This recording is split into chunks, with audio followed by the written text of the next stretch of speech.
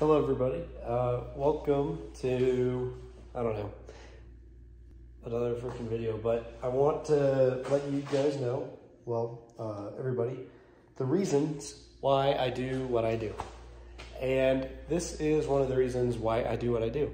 And you might have seen it when I turned around, but I have a little bit of an obsession with cars. So let me show you it. I just got it washed. Sorry, the garage is kind of messy, but this is a 2013 BMW 335IS, white and black, of course. Completely changed the car from when I got it. Black BBS wheels, M3, just, I'm gonna run through the parts. M3 GTS splitter, color changing black side markers, M3 mirrors, tinted windows, M3 GTS wing, essentially. Then I didn't really change the exhaust, but I'll tell you what I did too.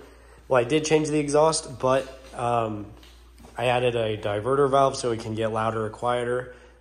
I wrapped this, so that's nice. And I wanted it to be like, the theme of all of this was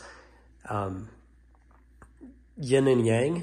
So I actually had no idea that this was the storm color. Well, I knew that it was the stormtrooper color, but I didn't know it was named the stormtrooper color scheme.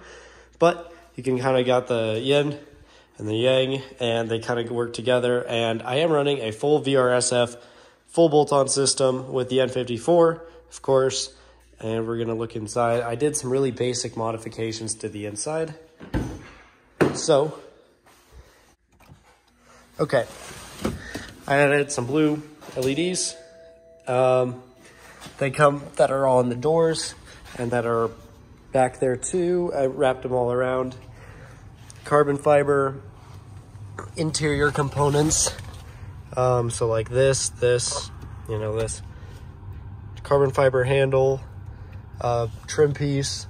I added the red button because I need the red button, red start button, M3 gauge cluster, and of course the driver's side blue lights. And I'm just about to get these Alcantara wrapped because I really like it, and also carbon fiber door handle things.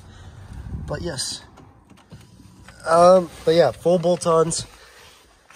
So it does make a pretty decent amount of power, which I love. So it's about 400-ish horsepower, and this is all-wheel drive, by the way.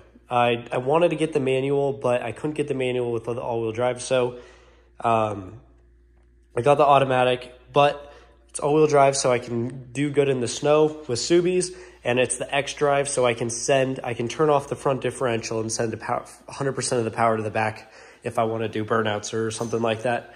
But it does look pretty darn clean in general, and carbon fiber wrapped roof, you know, the entire works. So hope you guys like my build. By the way, I've been building this since I was 15 and a half.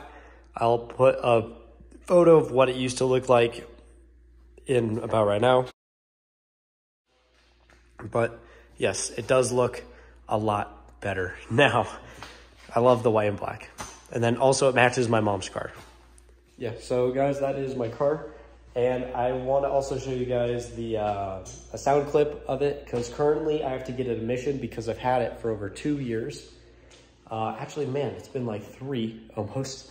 I had it when I was 15 and a half because I found a really good deal on one. I was like, I gotta go pick that up. So it sat in the garage, literally right over there where those 2 trash cans are, for literally 6 months.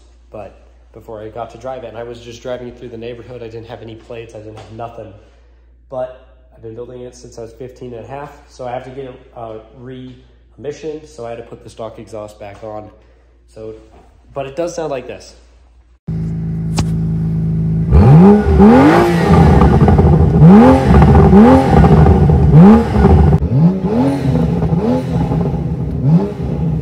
But yeah, that is my car. So thank you for watching. See you later. Just wanted to give some inspiration for people that, I don't know, you can achieve the dream. I mean, I'm 18, I work really freaking hard. I've been working hard for over 5 years now, and you know, this is my dream. And I've always wanted to buy this car. The M54 is always one of my favorite engines. And yeah, full bolt-ons. It's pretty fast.